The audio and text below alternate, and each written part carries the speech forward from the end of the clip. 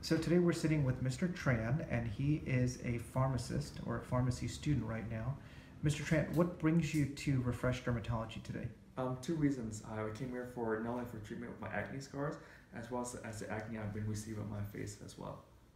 And when did you notice acne for the first time? The first time I realized I had acne was maybe it was in elementary school. It's been like an on-current event. I'm 30 years old now, so I still have this problem. Does it cause any social effects to you? Absolutely. When I see people with very clear skin, I'm like, why can't my skin look like that? Me being a pharmacist, I maybe use other treatment as well. But for me, being 30 years old, I get to see people every day, and this is the face I have to represent as well. In terms of acne causing any change in your life, have you noticed that it's changed your life at all? Yes, it has. I noticed that my friend who do have clearer skin, they were able to, I guess, be on more dates and to see more people more sociable as well as also being more confident. That's something that I face with every day. Is like, how can I make my skin better so that I can actually be more confident as well as being more sociable. And I remember the first time you and I met, it's been probably 3 or 4 years ago. Yes, it has. And one of the things I remember at that time is you were a little bit more shy. You didn't want to look us in the eye, and you kind of looked up to answer rather than to look at somebody directly. Right. Have you noticed with what we've done so far, which was just plain microneedling, have you noticed a change?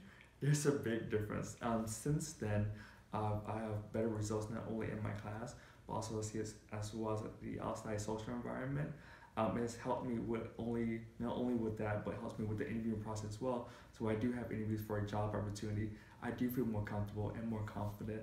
And since then, I actually started dating. It helps me a lot in that social aspect too. Good. Well, that's exciting.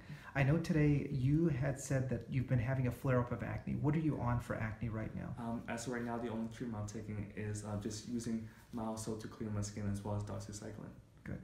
And how long have you been on doxycycline? Since I've seen you, I guess maybe 2-3 years ago since then. Okay.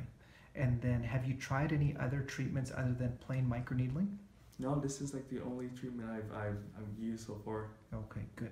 Well, this is called Aerolase. It's a laser. It's an ND-YAG laser. And what we've noticed is it's helping a lot of people long-term, not just with acne, but also sometimes with acne scars. So I'm excited for you to try it. Yeah. Do you have any reservations about trying this? No, actually, it was a new technology, and you've seen results with other people. I wouldn't mind trying it. Excellent. And then after this, one of the things that we're going to also do to treat both the active acne as well as the scars is a treatment called radiofrequency microneedling.